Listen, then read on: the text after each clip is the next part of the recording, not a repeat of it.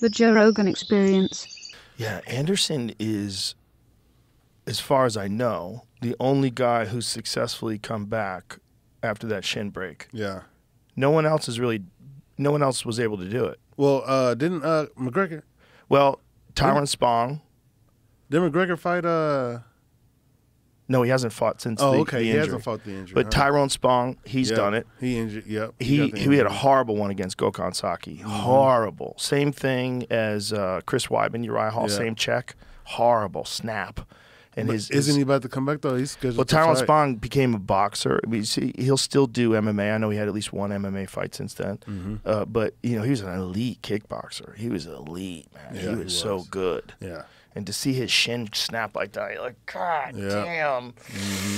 I mean, you would always think about it before you went to throw a shot. You would always think about the 2 years it took you to fucking regrow your bone back where you could throw kicks with it again. Yeah. I wouldn't say it slowed my kicks down. Checks have done that enough. You know what I mean? Checks hurt enough or deterrent enough. But it definitely gives you something to think about, you know?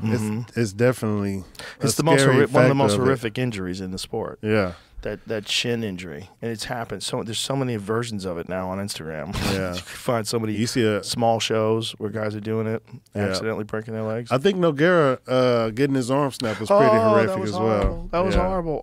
I saw another girl get her arm snapped in a jiu-jitsu tournament. Yeah, same thing. Oh, God damn it, tap!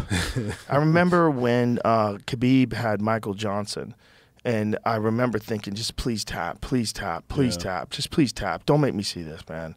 Don't make me see this. Tap. He got you. Fight another day. Please tap. Please tap. That fucking spiral arm fracture from that Kimura is so nasty. Yeah. Oh.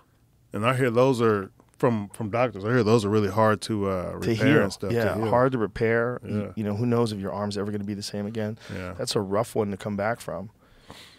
My friend Tom broke his arm playing basketball. Like, what was it, like 2 years ago? Jamie? 2 years ago. It's still fucked. He's still struggling. His humerus or ulnar? What part did he break? He broke the top. Everything. He broke the top bone, like up here. Oh, that's a humerus. Yeah. Ugh.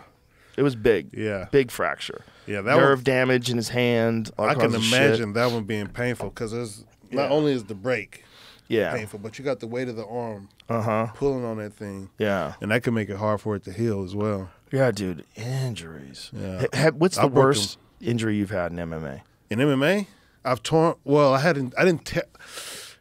In my MMA career, I've torn my pec training. You know what I mean? I think the worst one I had in competition. I mean, I broke my hand in competition. Did you tear your pec in drilling or sparring? It was just we were initiating a warm up, so it was a warm up roll. Me and Ben was like a warm up roll, and I was passing his guard. And Ben Henderson. Ben Henderson, yeah. Yep. And he shout out to the lab. Yep. Oh yeah, all day long. Lab all day. You all know that. Everybody knows what we do. So it's a great gym. It really is. Yeah. That's the whole reason why I quit my 6-figure job and moved to Phoenix, Arizona. Yeah. But yeah, he had a whizzer on my left arm, and I was passing to the right side, so I cleared his leg, and I went to pass his guard, and I was extended with my left arm because he had the whizzer, and I went to get strong to collect him up into side control, and as soon as I contracted that pec, it tore just like that, three little rips, and it tore. That was February. I think that was that was fight week for John Jones versus, who did his last fight at light heavyweight? Dominic Reyes. Dominic Reyes, yeah. So that happened in Houston at the hotel. Wow. And then I came back and fought. Yeah, that was 2020 before COVID. And then I came back and fought Robert Whitaker in Abu Dhabi. Was it still fucked up? No, the pec was fine. Okay. Shout out to Aris Physical Therapy. Now you got go. me running all my shout outs now. Shout out to Aris Physical Therapy. I've been hitting them up since the Anderson Silva fight. You know what I mean? I've been working out with them, working out there, as well as working out at the lab.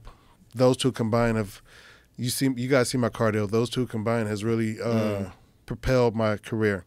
But I came back after the pec tear to fight Robert Whitaker, and look, not a minute into the fight, he throws his patented Reaper combo, 1-2 head kick and breaks my left ulna. Oh man. So I ended up fighting this guy for another 2 rounds plus 4 minutes of the first round with a broken ulna, and I almost got him too.